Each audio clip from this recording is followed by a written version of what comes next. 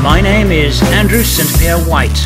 Join me as I build four-wheel trucks and travel to the remotest parts of the world. I'm a prisoner of this hill.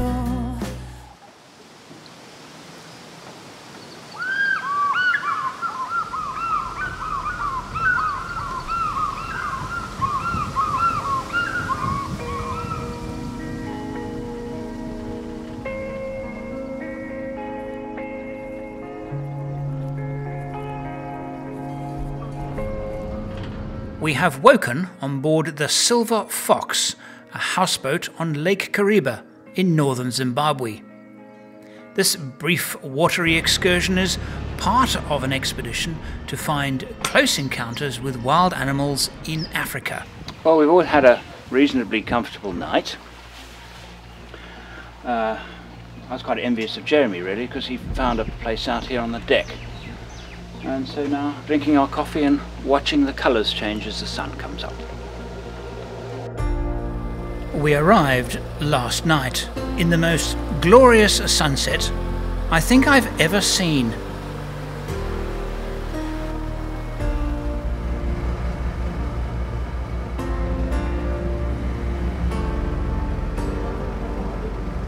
From Kariba, we've crossed the water to a mooring on an island about an hour from base.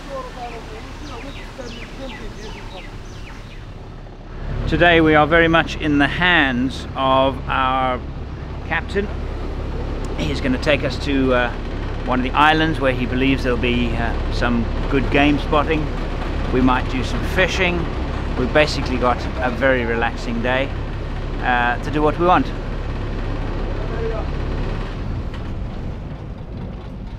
So what's happening now? The tender's gone out. It's not actually towing us out, it's just gone out for weight for us, and the captain is using the reverse engines to reverse us slowly out of our little inlet. It's about 3 hours across the lake to our chosen mooring spot on Palm Island. On the way we can watch the commercial traffic on Kariba. These are kapenta fishing boats, kapenta being a small fish that is dried and mostly turned into fish meal.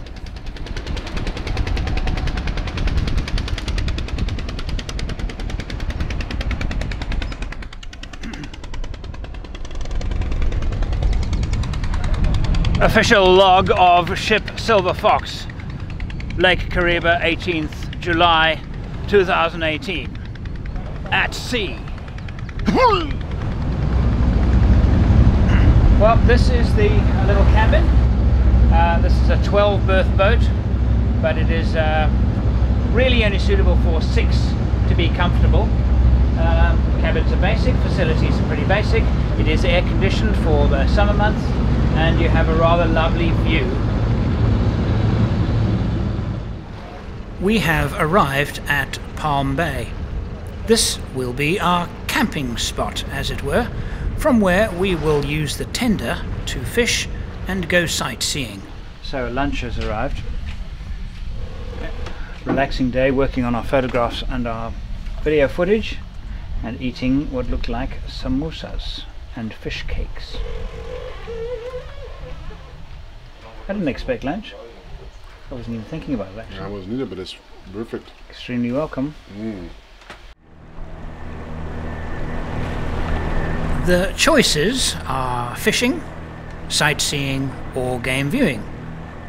Or sightseeing and game viewing. I think we'll do that. But it's very quickly turned into a photographic excursion. They look really good. Shallow focus and lots of out of focus trees and then one perfect in focus, something like that, black and white. Yeah.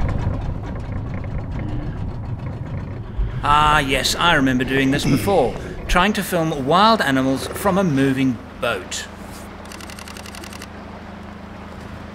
The name hippopotamus comes from the ancient Greek for river horse. By this, and looking at the hippopotamus, I have to assume and conclude that ancient Greek people had very poor eyesight.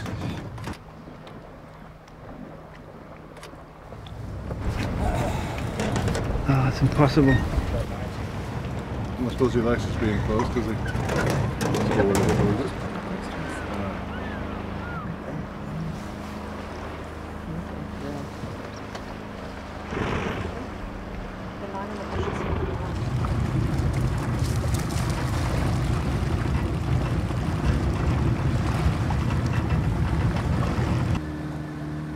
The light is changing fast, so I've asked Freddie, our captain, to take us to the dead trees that decorate Kariba's shoreline.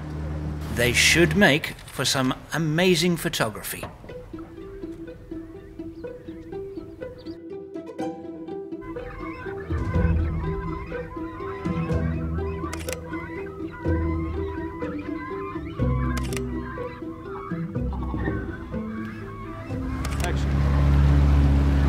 Well, we came out this evening to do some fishing and we had an incredibly successful afternoon, having not caught a single fish but got some superb photographs. That's what I call a good day's fishing.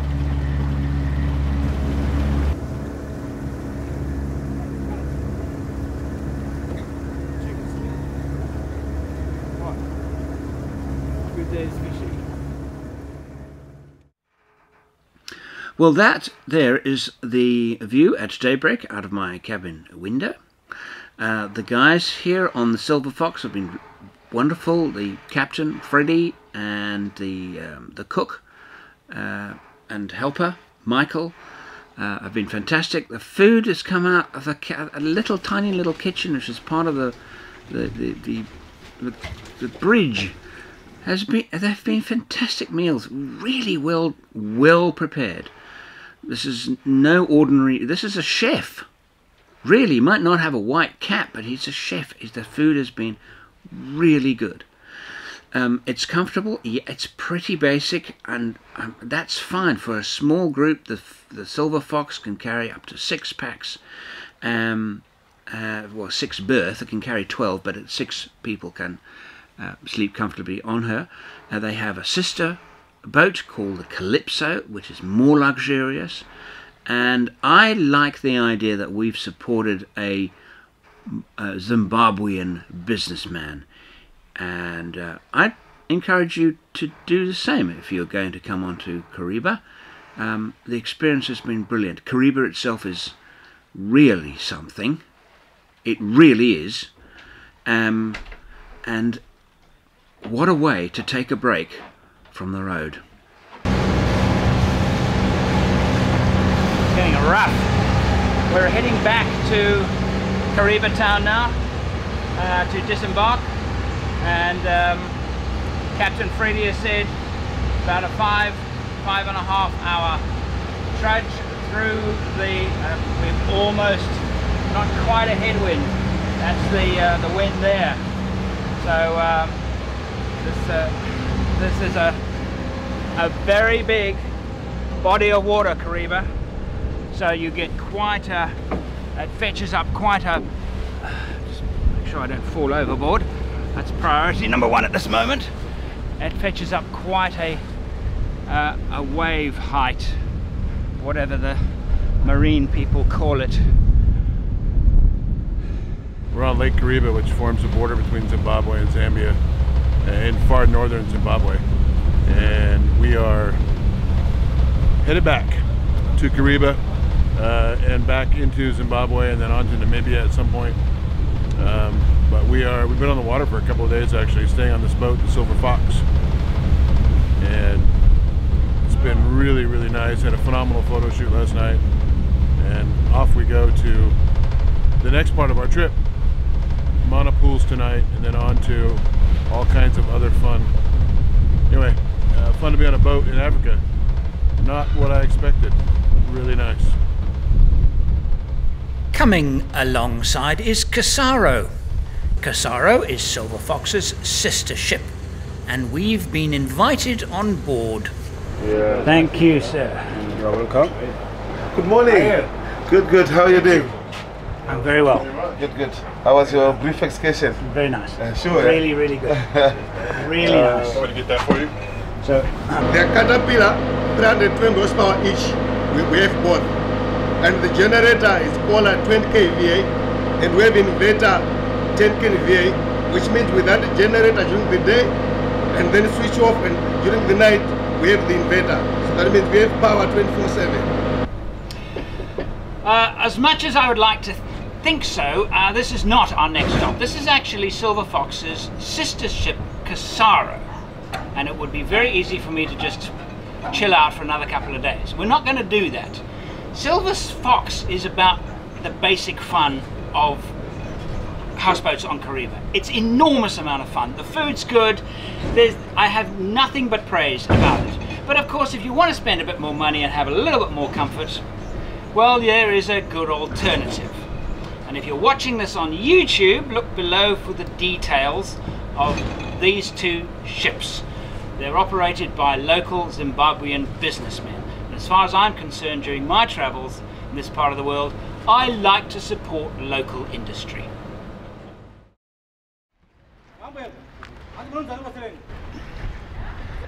Quick back up after the boat ride. We're going to head now further east to a place called Mana Pools on the Zambezi River. While the view of the dam wall isn't that great, a good moment to pick up some travel mementos. Can you show me? Very nice. The route to Mana Pools consists of asphalt and a good gravel track, taking us about 3 hours.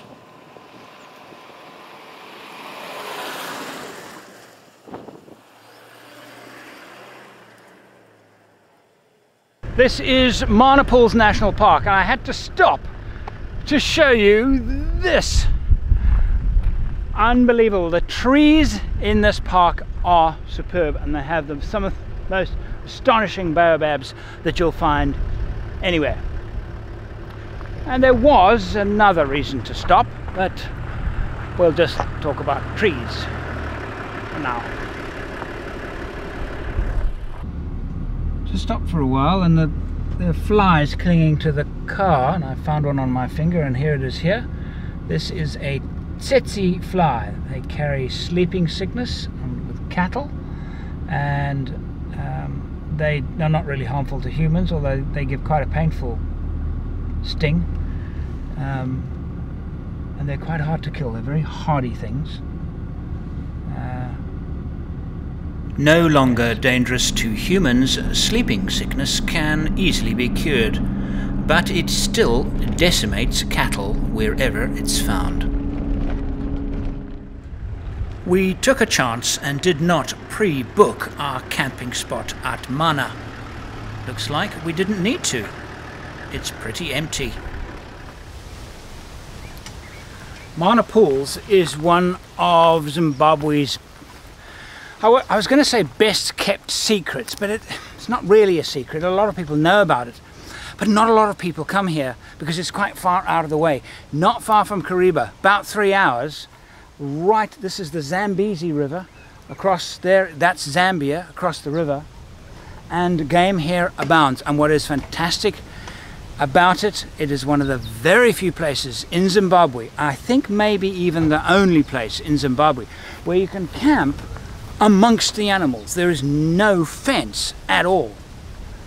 So hopefully, again, we're hopeful that we will have some close animal encounters tonight, with a proviso that they are not baboons, because the baboons here, well, they can make a mess of your campsite.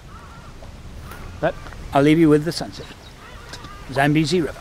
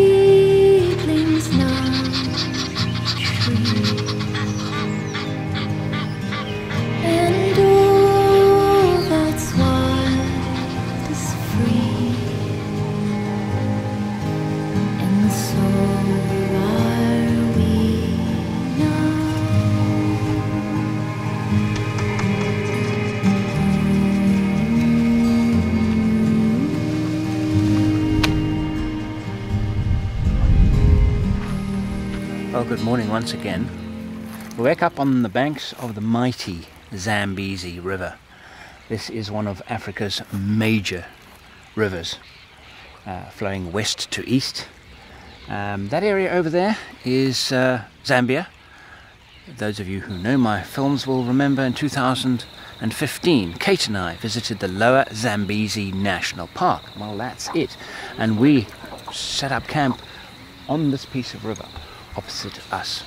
There are a lot of camps on the opposite side of the river, mainly catering to fishing, tiger fishing on the river. A magnificent camping spot and place to experience wild animals. In fact, last night in my tent, half asleep, woken up by hyena, scratching around the tent, scratching around the camp, and I recorded a podcast right there and then, which I kind of enjoyed doing because the animal sounds around me were absolutely terrific. It's time for some running repairs on the Land Cruiser. Now, we've lost all our water out of the water tank, and we suspect that it was the mouse that was trapped in here for about 5 days, and we suspect that he ate his way through the pipe. Well, we'll soon find out if it's a simple matter of rattling having caused the pipe to come off or something like that, or the blasted mouse. But I am absolutely astonished that Mana Pools is empty. Astonishing for July, high season in Mana, and I think it's got a lot to do with Zimbabwe. People, the whole turmoil of Zimbabwe, the ousting of Mugabe, and and you know something? And I need to say this with a loud voice. Things have changed. Not one roadblock. Not we saw police at once friendly, inviting. It's fantastic. You've got to come back to Zimbabwe. Zimbabwe is not its old self. It's not the kind of place it used to. You'd come through and you're always worried about roadblocks and corruption and police like that. We haven't seen even the smallest evidence of that. All we are seeing is empty space. Kariba, hardly any boats on Kariba. Here, nobody camping here. People are scared. There's nothing to be scared of anymore. And in fact, I heard that the Minister of Tourism went to the Minister of Police and said, if you don't stop your men on the ground hassling tourists, we will never get a revival of the tourism industry. That's what I heard happened. I think that must have happened because it's been fantastic. Animals are far more active during the cooler parts of the day. It's 3 p.m, so a good time to go out for a game drive.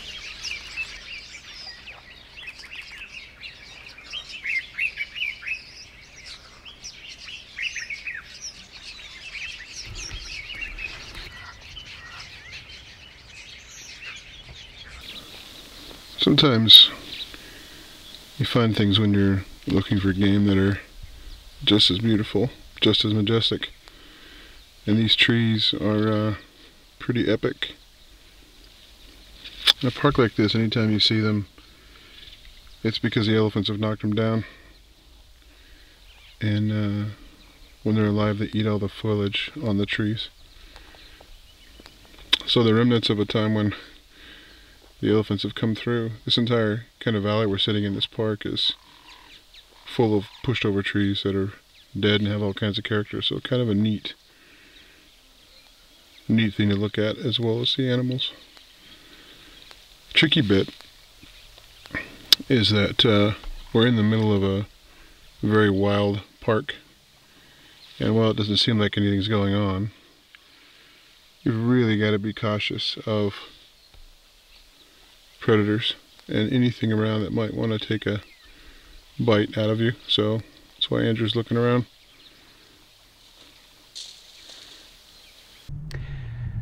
TechPro loaned us the vehicles for this trip. They are a company offering high specification four-wheel drive vehicles for Africa overland trips in the self-drive style. Their idea is luxury, overlanding, comfort, everything is included. But it's not just a rental, it also includes trip planning, trip advice, the whole package. Now, from my point of view, the vehicle that I've taken on this trip, it's the first trip it's ever been on. So we've helped them with a few ideas, a few modifications, a few improvements, and now that vehicle and this one will be ready for rental. But I do have a little bit of advice on which vehicles to choose. It comes in two basic configurations, and I'm not just talking about the tent. That tent is the Alucab Gen 3, suitable for 2 people. Preferably 2 people that are quite close, because it's a bit cramped in there. It's very comfortable, very quick to get up, very quick to pack up, and so the convenience is wonderful. This has the traditional, it's more spacious, but it takes a lot more effort to put up and put away. The configuration in the back is important. This is a mess because we're actually using it, we're actually camping, but this is the flatter configuration. If you are thinking about 4 people, you're going to need a ground tent as well as the rooftop tent. They offer that as part of the package. I would recommend the flat configuration, otherwise you might just find that you don't have enough space for all your stuff. So be specific, ask for the flat configuration. If, however, there are 2 of you, I would recommend, or either or will work for you, but one of the options is the fully kitted out back end. This is, for example, the kitchen, fridge, and this is more convenient, but there's less space. This setup is not suitable for 4 people, purely because there's just simply not enough space in the back to put all your stuff once all the camping equipment is in. So again, if there's just 2 of you, this is a great choice.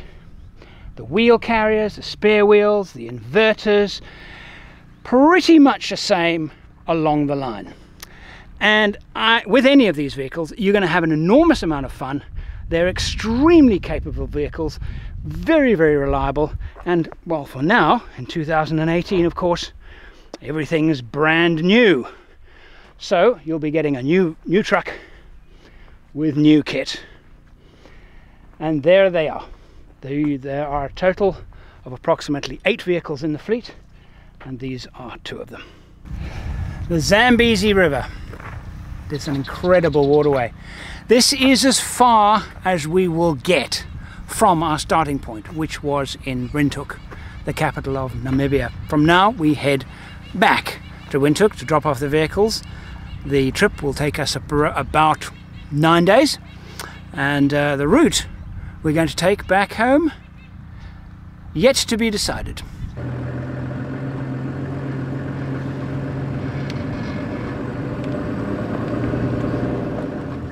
We're on a game viewing drive. The light is beautiful. The clouds are just exquisite. Monopools is a really truly beautiful area, and right now, perfect time to see and photograph some wild animals.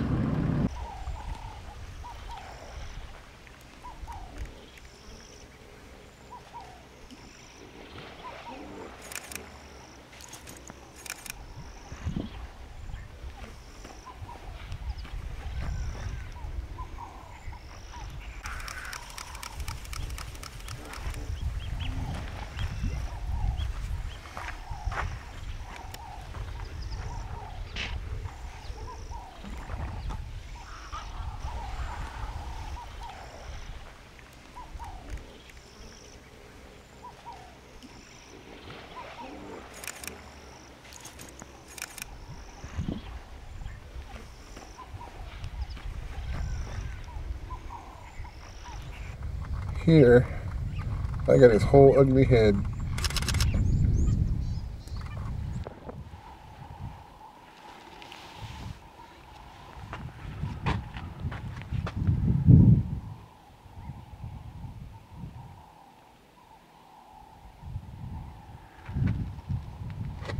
Very difficult doing this kind of photography in animal parks where you're not allowed to get out of the vehicle. You have to actually rig up something and photograph scenes like this from inside the vehicle, because one is not allowed to get out of the vehicle. That's what I love about many of the parks that we visited on this trip. You know, it's just wonderful to just experience this kind of scene. It really is magic.